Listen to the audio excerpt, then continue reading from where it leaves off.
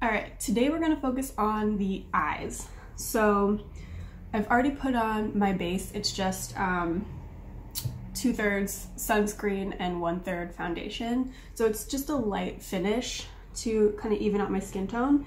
And then I'm gonna do just a little bit of concealer just under here so that when we put on our bright eyeliner, there's nothing distracting from it down here. It'll just be a little bit, it'll be able to pop more. So I'm using the Glossier Stretch Concealer. This one's really old.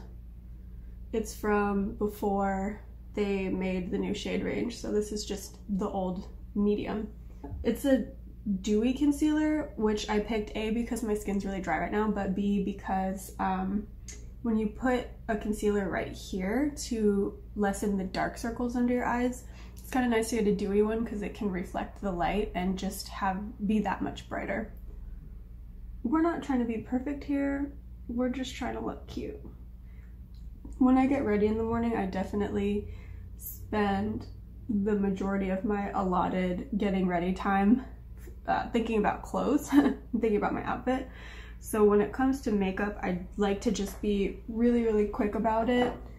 But that doesn't mean that it has to be boring or overly simple. It can still be really fun. Next, I'm gonna do my brows. My brows are just like super jacked up sometimes because I used to pluck them a lot. So they're like really patchy, but that's kind of the story of anyone who is my age and lived through the extremely thin eyebrows phase.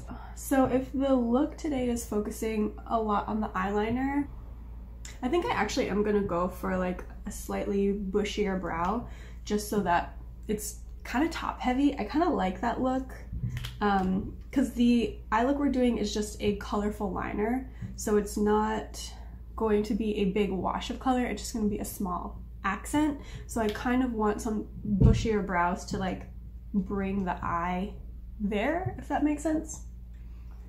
So I'm using the Milk Makeup brow gel in Kush Fiber brow gel in Diesel, and I'm using a really light hand because this stuff can go on super thick if you are not careful. If my eyes get watery, it's because I have a ring light right here to balance out the natural light, and I'm just like not used to having it, and it makes my eyes water. And I'm just doing a little bit of a brow pencil to just fill in any gaps. This is the Goof Proof Brow Pencil by Benefit, and it's in number 6.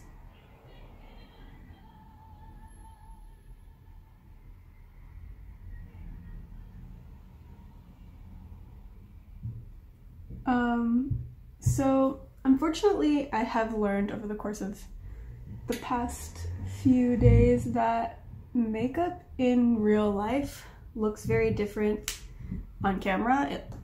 You need a lot more makeup on camera for it to really show up. So if the things that I'm doing don't look too drastic, it's because they're not. It's just because this is like meant to be a wearable day-to-day look. So I give major kudos to the beauty YouTubers who have found a way to like kind of convey what they're teaching you and make it look really good for camera and for real life. But I don't know how to do that yet. I'm just the average Joe, so this is what I'm doing. Next, I'm gonna do the Fenty matchsticks in Mocha, and I'm just going to contour a little bit. I like to go like, if my cheekbone is here, so I like to go basically not directly on top of it here, because that's where I would put highlighter. This is kind of right on it, and then this is underneath it. So I almost do like a really thin line right as it starts to turn downward, like that. And then I blend it up, because the contour gives you a little bit, it creates more of a shadow. So the higher up you place it, the higher up your cheekbones look.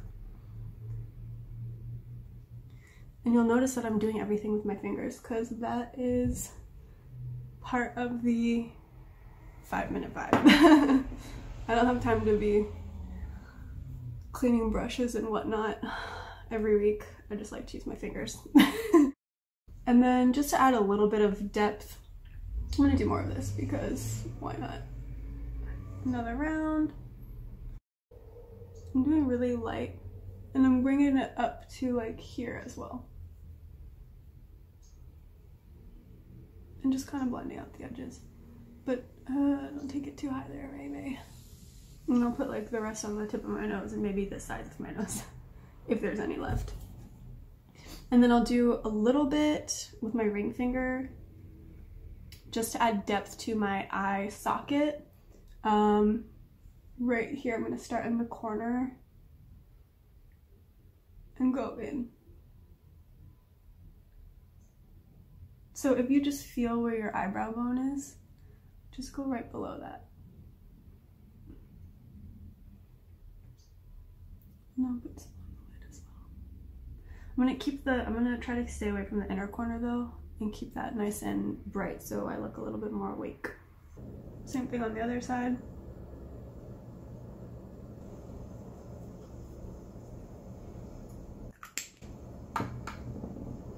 And with clean finger, I'm using my ring finger now. I'm just gonna blend out the edges and the parts that lead up to my eyebrows. That looks pretty good. Man, it's really hard to make a 5-minute makeup actually take 5 minutes when you're talking to a camera, but we're doing our best over here. So next, before I even put on anything else on my eyes, I'm gonna curl my lashes. I don't know if I'm like doing this wrong. I don't know how other people manage to curl their lashes after they do their eye look without removing a bunch of the product, but I always have that problem, so I just curl them first. Now for the fun part. So I have this waterproof eyeliner. It is by NYX. It's called Aqua Green. I love it. It's a retractable one. It has the tiniest little tip, and that makes it easy to be more precise with it, which I really like, especially with a colored liner. It's fun to do a huge wash of color, but it also is nice to have the option to be super precise with it. So I'm aware that my eyes are not even, but I've learned my technique over the years of how to make them look pretty good. But I mean, shout out to anyone who has ptosis because it's just what our eyes look like. But I've found that it's easier. First of all, I don't like to tug on my eyelid because I don't want the wankles. But also, I find it easier to go inward than to go outward. So I start right at the outer edge and just kind of drag it in bit by bit.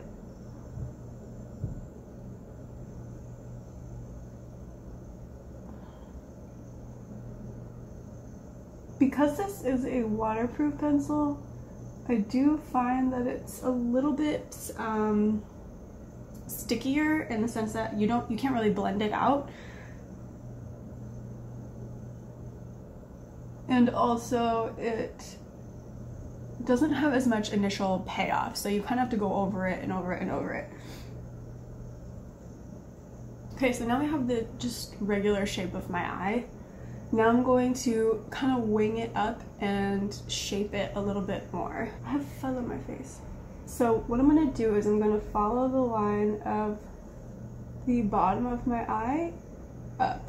And it kind of, if I lose my way, I kind of picture it going to like the end of my eyebrow. But I'm going to pull it upwards just a little bit.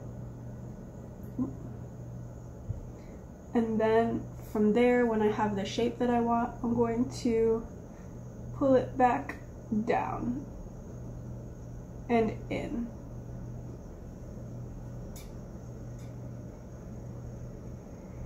And now that I'm looking at it, it's a little bit too, the angle's a little bit too up for my taste, so I'm going to kind of tame it and pull it back out a little bit more.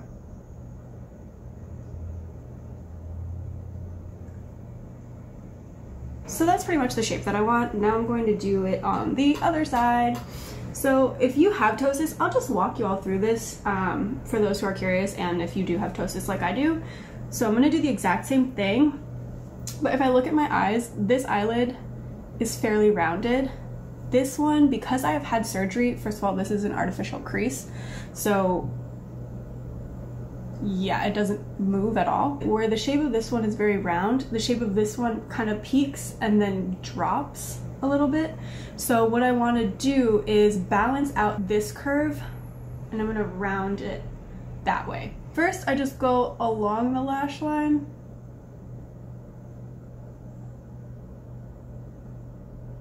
Oof. Another thing about having ptosis is that your lid actually goes over, or my lid goes over my iris. So when I push on it, it is a little bit uncomfortable sometimes. Okay, so now that my eye is sufficiently watery, I'm gonna assess this shape. So I've rounded it out just a little bit, and I'm gonna fill in that bit of the lash line that dips down like I mentioned, because you can still see some of my skin tone peeking through and I don't really want that. And then I'm just gonna do the exact same thing I did on the other side. I'm going to pull it up and then back in a little bit just to create a tiny wing and a little bit more shape.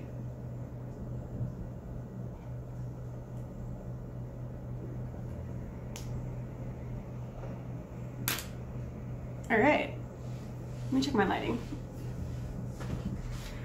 Apologies for the lighting. The sun keeps going in and out. But now that my liner is done, I'm just going to pop on a tiny bit of mascara. I have this Well People mascara. It's a nice lengthening one. The applicator is very small, so you can be super precise with it.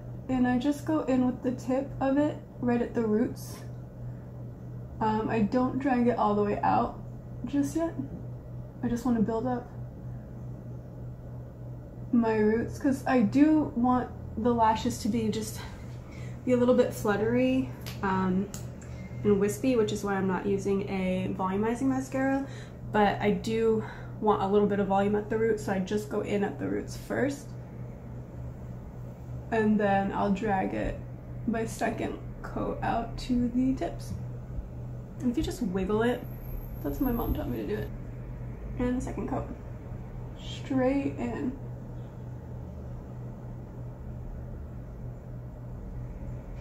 I'm not going to put any on the bottom because, I don't know, I think that it looks a little bit cleaner without.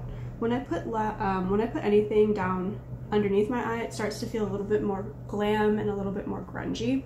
And I just want like a clean, simple, classic look. It's basically just your classic winged liner, but in teal. So that's kind of what's fun about it, is that there's no extra fancy technique and there's not a whole lot going on. It's just a really simple look, but in a fun color. Finally, I'm like moving fast because I said it was gonna take, what, I don't know if I'm gonna name this 5 or 10 minutes at this point, but I want to keep it within the reasonable. My cat's an idiot. Anyway, I want to keep it within the reasonable amount of time. So I'm gonna take this lipstick. This is the Bite, oh, I don't have my glasses on. This is the Bite Matte Creme Lip Crayon in Glacé, G-L-A-C-E. I want to focus on the eyes here. So this is kind of my nude lip color. It's a little bit darker than my lips, but I'm gonna put it right in the corners to add depth.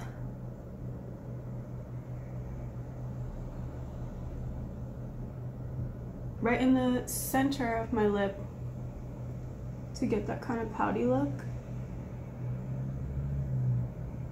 And right at the top too. I'm not quite overlining, but I'm really pushing the limits here, pushing the bounds.